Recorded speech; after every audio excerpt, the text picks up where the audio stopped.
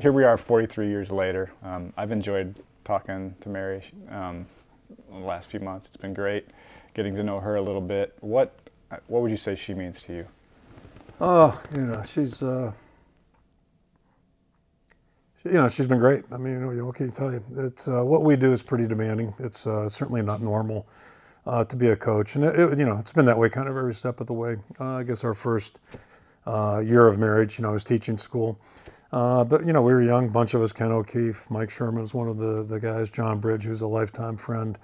So we were all the young guys teaching at the school and coaching.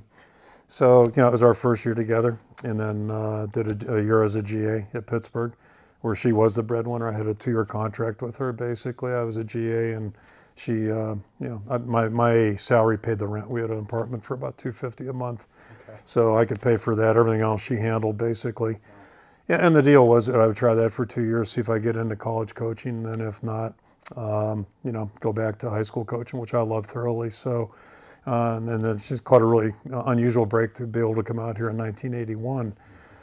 So it's been all that, but our lives really changed when we started having children in 1983. So, she's pretty much really managed the household, if you will. She's the one who's really done the majority of the parenting with our 5 kids, and that is a full-time job. Anybody that's ever stayed at home for a day understands that.